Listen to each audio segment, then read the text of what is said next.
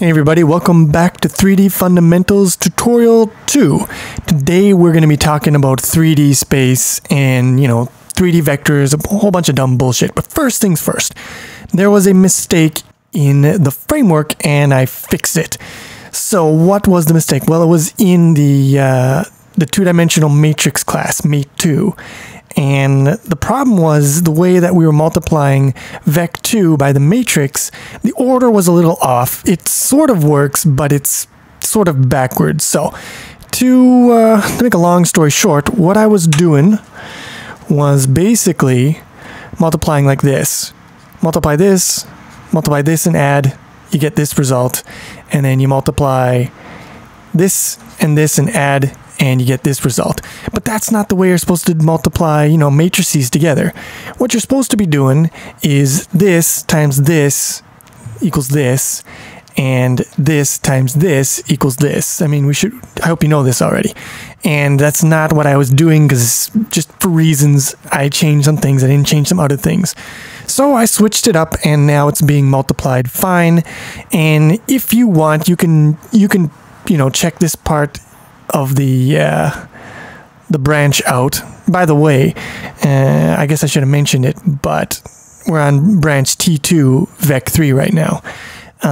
So that's a tutorial 2 branch. You can check it out. If you view the history, you'll see here fixing order of vec2 Mate2 multiplication. You can create a branch here and check it out. All it does basically is the rotation of the star is going to be in the opposite direction. That's it. So fix that and all is well. Now, take a look at this dumb bullshit here. We got what looks like, a fairly basic 2D scene. You got a lot of circles here. You can think of them as points or whatever. I don't care. But yeah, this is 2D. Now, you can think of 2D as existing inside of 3D space as a kind of a subset of 3D space. And you'll notice there that if you have a 2D world existing in 3D space, all the things in that world are all existing on the same plane. So they all have the same Z value, right? Because we assume, in general, we say in 2D space, we give our axes the names X and Y. So in 3D space, you need an extra axis. We generally like to call it Z, continuing on with that trend. But what if we start giving our circles some different Z values? Then everything is no longer on the same plane. And as you can see now, our scene starts to have a little bit of depth. It's not flat. It's not 2D anymore. Now it's 3D. Because now our stuff has different Z values. I mean, I'm not going to insult your intelligence here, but that's the basics of 3D, right? You add another axis and you start putting things on that axis. Now, in order to do that, we are going to need to be able to store that extra information. So we're going to need to evolve our vec2s into vec3s. Now, we could do this by creating a new independent template class called vec3 and giving it, X, Y, and Z data and basically giving it the same operations as we had for vec2. But what I prefer to do is to actually inherit from vec2 and then just give an extra data for Z. So we inherit from vec2, we inherit X and Y, and we add a Z. Now we're going to have to override all the operators for vec2, so inheritance isn't going to give us any bonuses on that front. But what we can get is we'll be able to actually, well, I'll show you later, but we'll be able to pass our vec3s into functions that actually accept vec2s, and it'll all just work. So basically the way I went about this is I just copied all of the vec2 class into vec3, and then I find and replace vec2 for vec3, and I make vec3 inherit from vec2. And for the operations, it's all pretty much straightforward. I mean, you just add a Z to whatever was there. So everything that had an X and Y, you just give it a Z and it's all good. Things like multiply here is defined based on, multiplying a sign, so you don't even have to change those at all. But you change all these other ones here, and everything's basically the same. The dot product for 3 dimensions is similar to the one for 2 dimensions. You just also multiply the Z components of the 2 vectors together, and you add that. So not too much different. And to get the length of a vector. It's just your basic vx squared plus vy squared plus vz squared, and then you take the square root of that. And I'm just calculating that basically by doing the dot product. So by multiplying the vector by itself, dot product, you get vx squared, vy squared, and then vz squared. That gives you the length squared. You take the square root of the length squared to give you the length. Not too complicated. The length of a 3D vector isn't that hard to figure out. You just take the length of the x and the y part of the vector, which is this, and you use that plus the z part to get the length of the whole vector, which comes out to this. And that's basically it for 3D vectors. Now, if you got 3D vectors, you're going to also need 3D matrices in order to, you know, transform those vectors. And we can't do our inheritance bullshit with the matrix the way I have it set up because, you know, we've got these elements and they're in an array, so you can't just inherit and then, you know, make the array bigger. It doesn't work like that, right? You need to, when you inherit, you can add a new data member, but you can't like change the size of the array. It doesn't make any goddamn sense. So the way we do this is I create a new mate3, and this time I make the elements 3 by 3. And all you basically got to change here is you got to change the matrix by matrix multiplication routine here, where you've got your 3 loops, and you just make them, you know, loop up until 3 instead of up until 2. But otherwise, you don't change anything there. And down here, you got to change the vector by matrix multiplication. So now you've got your 3 element vectors and you've got your 3 by 3 matrix. So it's going to look something like this, the multiplication. And you gotta, you know, you gotta redefine your identity matrix here. It's just ones in the diagonals. So you're adding another dimension here, so you've got to put another 1 in here and more zeros. And same idea for scaling, only you replace the 1s with the scaling factor. And nothing groundbreaking there. Now I did remove the rotation because rotation is it's a little trickier. It's not quite as straightforward. And I'm going to be giving rotation matrices their own video, which will be following this one. So there you go. You got your matrix, you got your vector, vec3, mate3. Everything is good. Now, before we put our 3-dimensional vectors and matrices into use, we've got to think about how we're going to set up our coordinate system, our world, or our camera space, or whatever the fuck you want to call it. And it turns out that there are a bunch of ways that you can do this. Now, they can generally be grouped into 2 large groups, a right-handed coordinate system and a left-handed coordinate system. The way we tell whether a coordinate system is left-handed or right-handed is you take your finger and you make this weird kind of sex move looking thing, and in this situation we say our thumb is the X, our index finger is the Y, and the fucker is the Z. If you can orient it such that it matches up with your axes, then you are that handedness. So if your left hand like this, and if that lines up with the axes, then you've got a left-handed system. If it doesn't, you got a right-handed system. You can make your right hand line up with that. Maybe you got to twist it around, dislocate your wrist, but it'll work. Generally, a system will choose one of these. So for example, here we look, 3D Studio Max, it uses a right-handed system. Unity uses left-handed, Unreal Engine uses left-handed, and in terms of APIs, Direct3D uses left-handed, and OpenGL is right-handed. Why can't they all pick the same convention? Who the fuck knows? But there you have it. Now we're going to be doing left-handed because we're eventually going to be moving on to Direct3D. So ours is going to be like this. Now, you can, the same left-handed system, you can have it in a bunch of different ways. Look at Unreal Engine. This is left-handed, Z is up, but Unity is left-handed, Y is up. Now, in our situation, from the perspective of our screen space or our eye space or whatever you want to call it, we're going to be creating a system like this, where Y is up, X is to the right, and Z is going into the screen, or coming out of the back of the screen, if you like. And that's how we're going to think of our space. Now, this is different than our 2D space, not only in that we have a Z-axis, but also in that now Y is going to be pointing up instead of pointing down. But yeah, you got left-handed, you got right-handed, you got hand jobs all around. Look at this guy. He's giving this one he's about to give this one this x-axis a real good time. You can just tell. All right, now that we have an idea for the axes, let's talk about the space that we're actually going to be working in. So we're going to have y up, x to the right, z going into the screen. Now, one question is where to put the origin. Where is 0, 0 going to be on the screen when we put a pixel at 0, 0, or a line or a pixel at say 0, 0, 0? Where does that fit on the screen? Now, an obvious idea for someone coming from 2D is, yeah, 0, 0 goes in the top left, but it turns out that having 0, 0 at the top left ain't so great, because, for example, let's say you're going to scale something.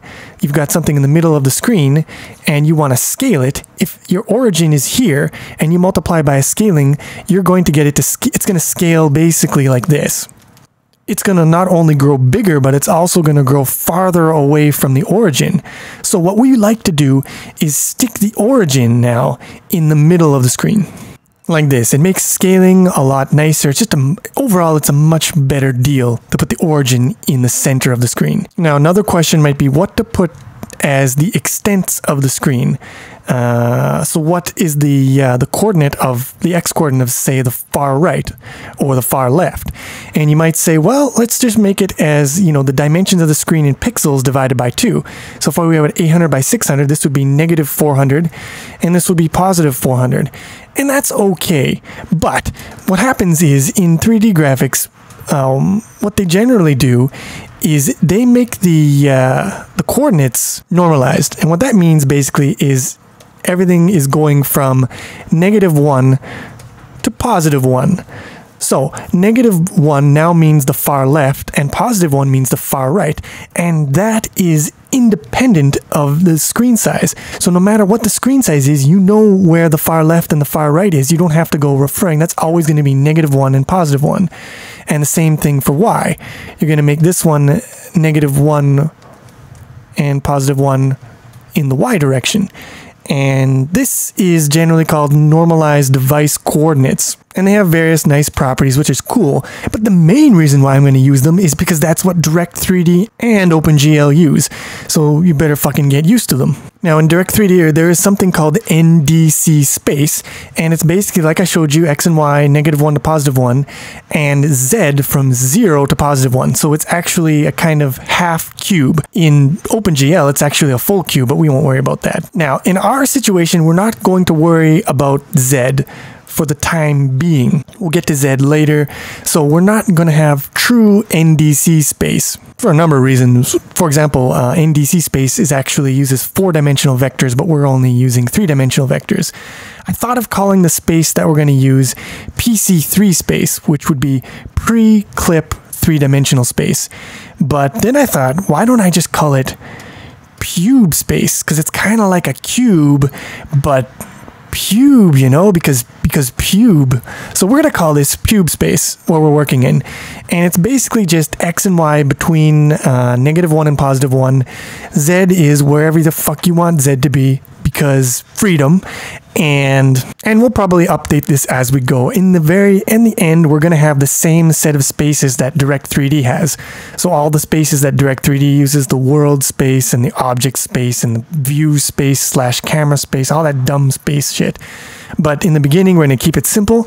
We're just going to have pube space, good old pube space. Now, we're going to need some way of transforming vertices from pube space into screen space. So I have created a class called the pube screen transformer. And its job is to take in vertices and transform them. It has 2 methods. One will transform the vertex by mutating it, and the other one will transform a vertex. It won't actually mutate it. It'll return the transformed version of it. And the math for this is, you know, it's not that complicated. I'm sure you could figure it out, but I'm going to just go into it here for a second. So let's say you want to take a point from pube space, where we'll take the origin to start with, and you want to transform it into screen space. So what you're going to do is, well, first off, pube space is a lot smaller than screen space, because pube space only runs from, you know, -1 to +1. So let's just look at the x-axis to begin with, because the x and the y, they're the same. So you want to transform this x coordinate from pube space into screen space. What are you going to do? Well, first you're going to have to scale that coordinate into the same size as screen space. So pube space's width is 2, and screen space's width is going to be w. So how do you transform from 2 into w? You multiply by w over 2, because 2 times w over 2 equals w. So here, first transformation is you're going to have to multiply by w over 2. So we'll take our x times w over 2, and that should be equal to our screen space. Only it isn't, because let's take 0. 0 times w over 2 is 0.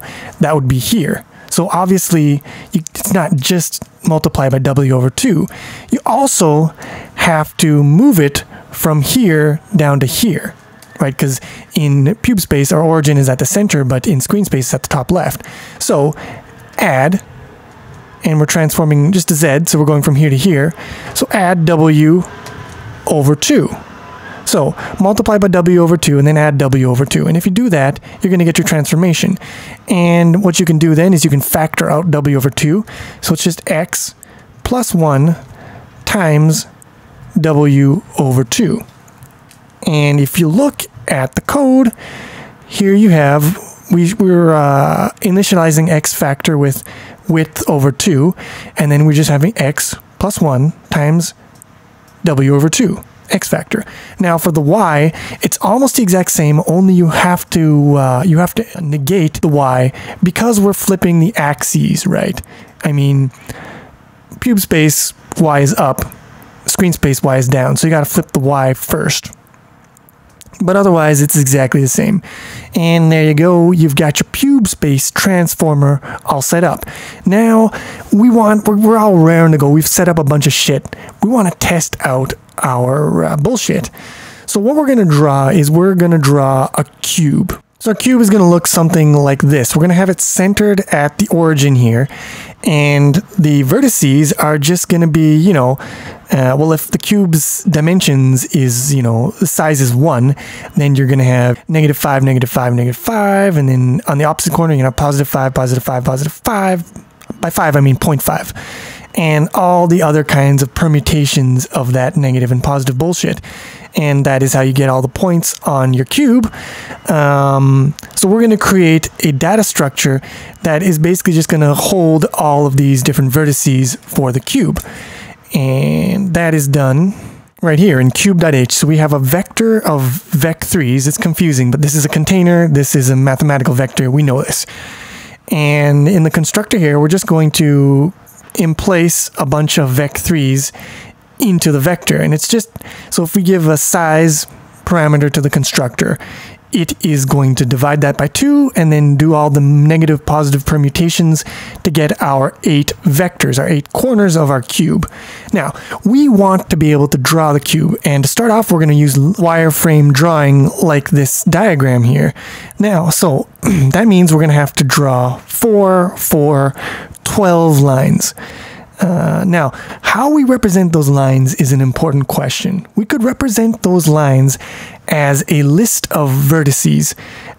Every line has 2 vertices, so 12 times 2, we would need 24 vertices. And that's fine, so we could output a vector of 24 vertices, which represent pairs of vertices for the endpoints of our lines that we want to draw.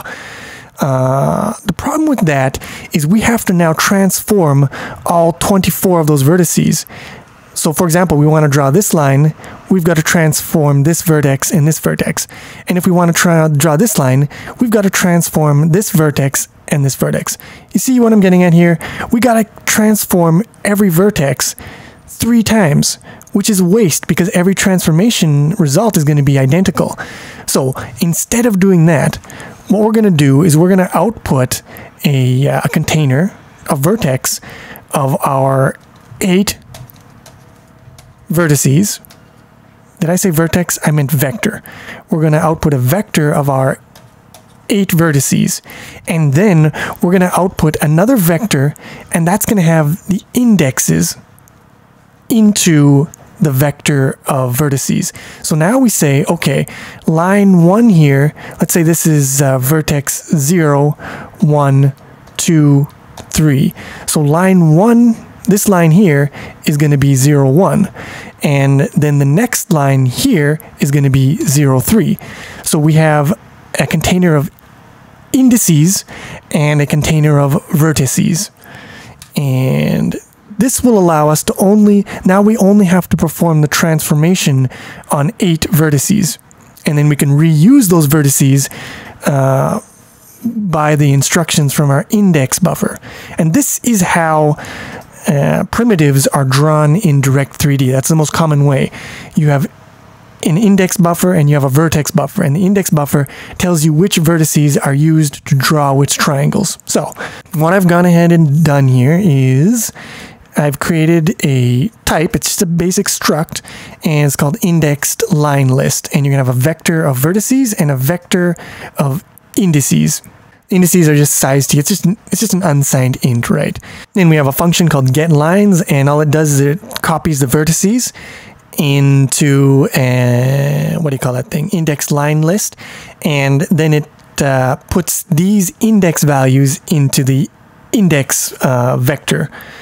And these values represent these vertices here. So this is saying the first line is from 0 to 1, and the second line is from 1 to 3, and the third line is from 3 to 2, and whatever. It's all just based on this diagram here. And these indexes will create 12 lines for us that will represent a cube. All right, enough cock teasing. Now it's time for what you want. Hot wireframe 3D action. So what we're going to do is, well, let me show you here. We're going to include cube and cube screen transformer into game.h, and we're going to add a cube screen transformer and a cube to our game. And then we're going to initialize the cube with the size of 1. And in every frame in compose frame, we generate our our indexed line list, and we transform every vertex in the list to screen space. And then we iterate through the indices from the start to the end, advancing by 2 every iteration, not by 1 but by 2. And that's going pairwise because every line is a pair of 2 vertices. And then we index into the vertices from those indices that we are iterating through. So we go iterator index at the iterator I, and the index at the next iterator, or the next position of the iterator. And we use those indices to index into our vertices, and then we grab our testes and we draw a line at those 2 vertices, or between those 2 vertices, with the color white. Because why the fuck not? And if you run that, it looks something like this.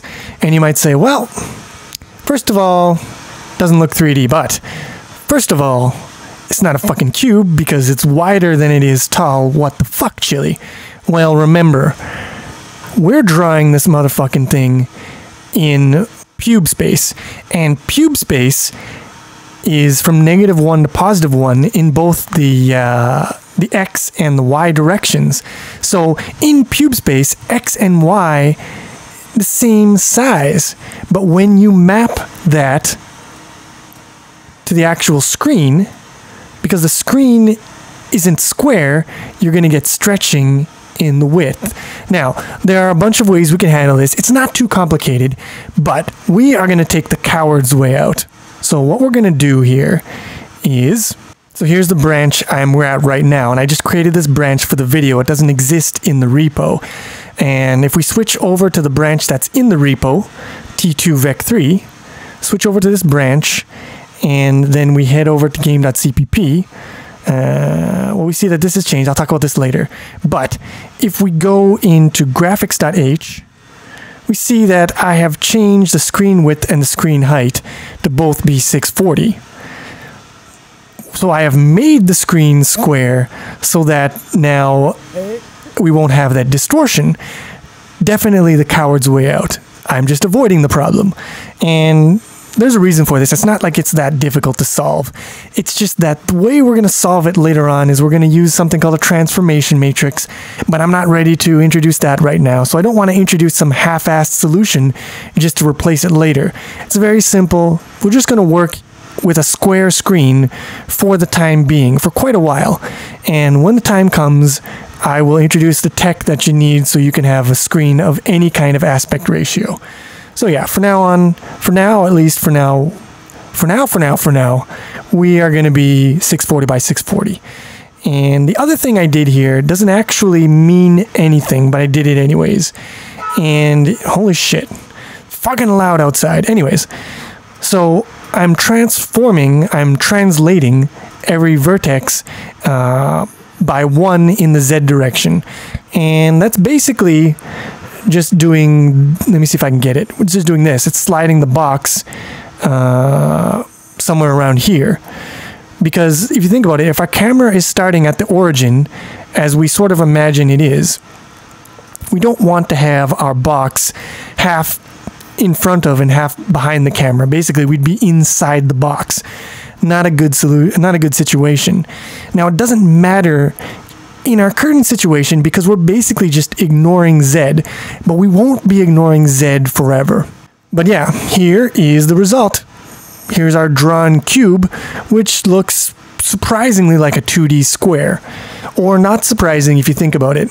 Because what we're doing is we're just saying, okay, well, we're drawing to a two-dimensional space. Two-dimensional space only has X and Y, so we're ignoring the Z's right now and drawing like this. And this is what you get. And it's called orthographic projection. I'll talk about it later. But basically, in order to visualize 3D, you need a bunch of different stuff. And I like to call these things your 3D visual cues.